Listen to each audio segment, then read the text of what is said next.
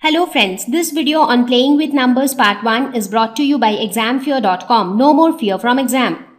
Topics to be covered in this lesson are introduction, some trick with numbers, difference trick with numbers, letters for digits, and how divisibility rules work.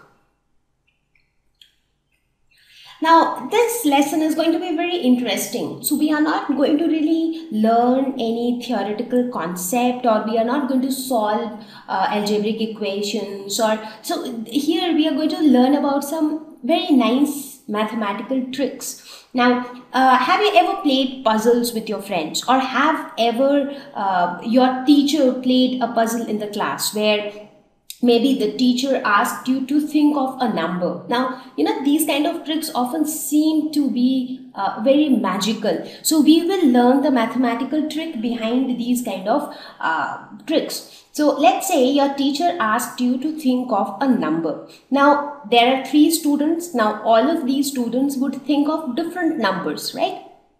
Okay. Now, let us say that this boy, let's name them A, B and C. So A thought of a number, say 23. B thought of a number 12 and C thought of a number 58. So all of them thought of different numbers. Okay. Now please do remember that they just thought of the number. They did not tell the number to their teacher. Now the teacher asked them to reverse the digits of that number. So in this case, if you see 2 and 3 are the digits which make the number 23. So the moment you reverse the digits, it becomes 32. Here when you reverse the digit, it becomes 21. And here when you reverse the digit, it becomes 85. Okay, so they did this also. And then the teacher asks them to add these 2 numbers. So basically the teacher has asked them to add 23 and 32. So when he did that, he got the result 55. So B also did the same and he found the result to be 33. And C also did the same and she found the result to be 143. Okay. Now the teacher asked them to divide the sum by 11. So basically you divide 55 by 11, you divide 33 by 11 and you divide 143 by 11. So how much do you get in this case? You get 5. Here you get 3. And how much do you get in this case? Here you get 13. So they did this as well. Now, nothing of this is known to the teacher, right? Because they are doing it on their own secretly. So the teacher doesn't know which number A, B or C thought of.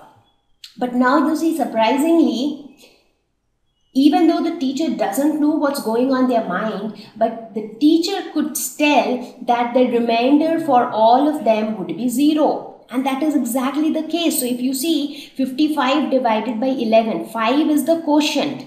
Why 5 is the quotient? Because 55 is completely divisible by 11. So what is the remainder? So the remainder is 0. Here also 33 is totally divisible by 11. So the remainder is 0.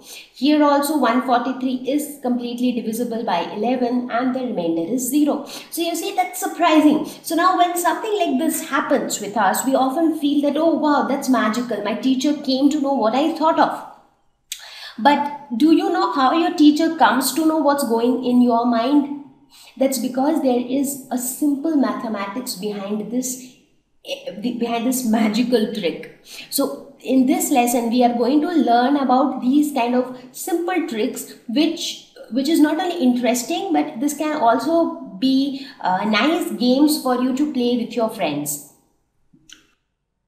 Thank you. Please visit examfear.com for free quality education. You can learn with a simple 4-step learning process wherein you can watch video lessons, you can ask your questions, you can refer notes, and you can take a free online test. We have content for class 6 to 12 on physics, chemistry, mathematics, and biology along with practical videos. So please subscribe to our channel for daily updates. Thank you.